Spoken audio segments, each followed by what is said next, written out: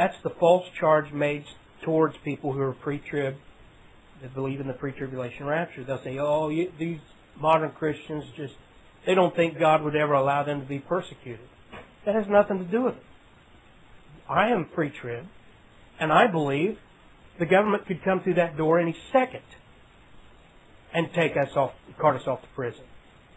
And if I were in China or Sudan or Saudi Arabia or India or Uzbekistan or any of the Stan countries and half the countries in Africa and half the countries in South America, that happens. Persecution doesn't have anything to do with it. The reason the church isn't here during this time is because it's not about persecution. It's about the wrath of God being poured out on the world. And He's not going to leave His church, His bride, on the earth and pour His wrath out on His bride. The Bible says we have not been appointed to wrath, but to obtain salvation. And just so happens the bride during this time, the book of Revelation makes it clear, they're in heaven celebrating. They've been at the judgment seat of Christ and received rewards. And then we celebrate the marriage supper of the Lamb. The marriage. So while He's pouring out His wrath on the world, He's not a wife beater beating His bride. He's taken His bride to be with Him, and there's been a marriage. And we've enjoyed the marriage supper. And then we come back with Him when He establishes His kingdom at the end of the tribulation. You look in all these texts and any of the chapters in Revelation from 4 to 19 about the Great Tribulation, you don't see a church. You don't see the body of Christ. You don't see any Christians. Now, over in Isaiah again, chapter 13, we're going to see this day of the Lord, beginning in verse 6.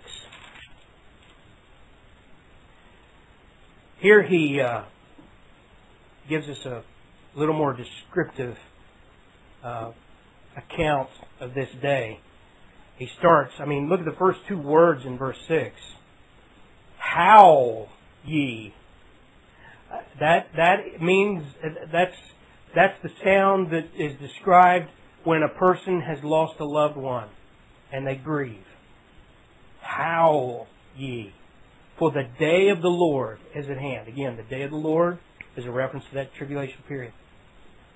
It shall come as a destruction from the Almighty. Therefore shall all hands be faint, and every man's heart shall melt. Jesus said the men's hearts will fail them for fear. They'll have heart failure. Verse 8. And they shall be afraid. Pangs and sorrows shall take hold of them. They shall be in pain as a woman that travaileth. They shall be amazed one at another. Their faces shall be as flames. Now we could have the ladies who have had children get up and just describe for us what this is like. What was it like having birth pangs? And I wouldn't know, but Carol Burnett said, grab your lower lip and stretch it over the top of your head, and you would know what it feels like to give birth to a baby. And that's what he's saying this is going to be like for men. They're going to... Oh, try it. Somebody, Charlie, would you try that? Grab your lower lip and stretch it over the top of your head. See how... there have been other ways of describing it I won't get into, but I am thankful I'm not a woman. Amen? Amen. I cannot imagine having a baby. I can't. God did something special. Because not only do they have a kid, they'll turn around and have another one. And another one. I'm like, isn't once enough? Didn't you learn your lesson the first time? But that is just something amazing to me. And, not understanding it fully, but yet having a pretty good idea, at least from accounts, what happens to a woman's body and what she goes through during that time. And everything else in the world takes a back seat. Nothing matters. A woman giving birth doesn't care about the elections. she couldn't give a flip about what Britney Spears is doing today. And she doesn't even care who's in concert. And she doesn't care who just left who. And she doesn't want to know, what you had for dinner today. How was your day, honey? She doesn't care. And that's the way it's going to be during the tribulation period. No one's going to care about anything. Their focus is going to be on what's happening here because it is going to be so earth-shaking. It is going to totally... how many kids may remember 9/11?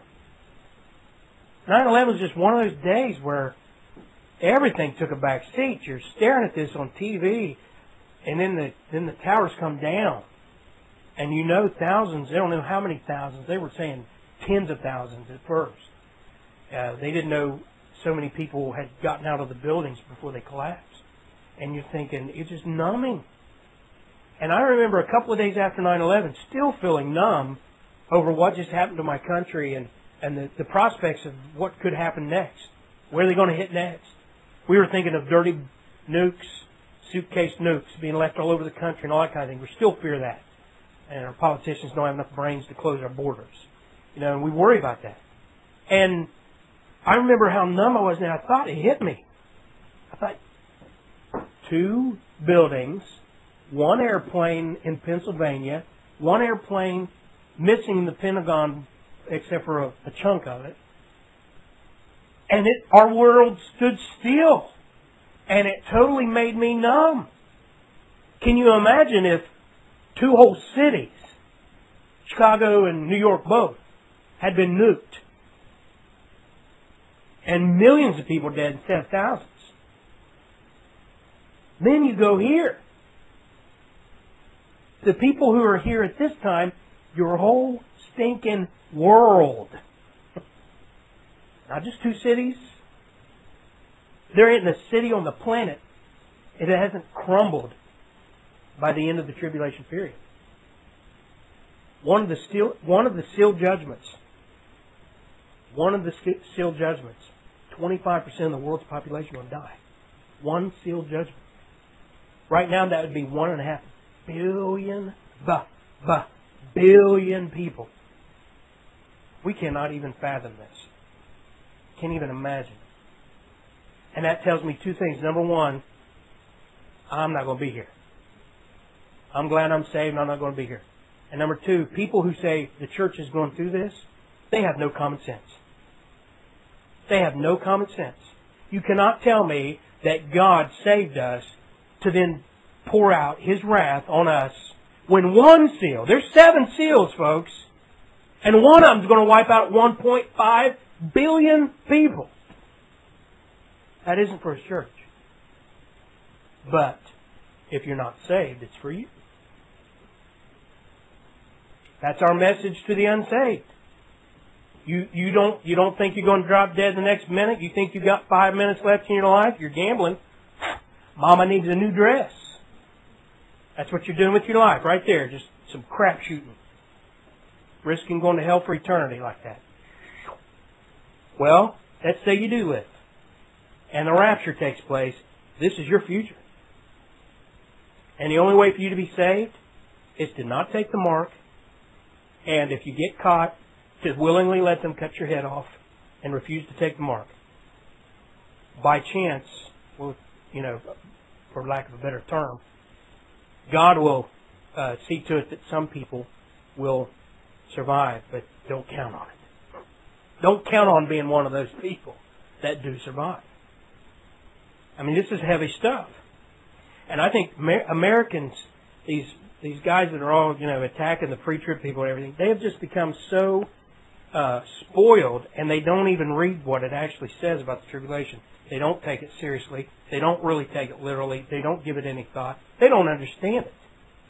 If you understood what this tribulation is all about, you wouldn't think for a minute God would let His church go through this. And we all need to watch that. Don't just read the Bible. Just don't read it. Live it. This book is alive. But you have to believe it. And you have to read it. And study it. Understanding it's God's Word. Really taking it seriously. If not, then you can read it all you want and it's not going to make much difference. It just goes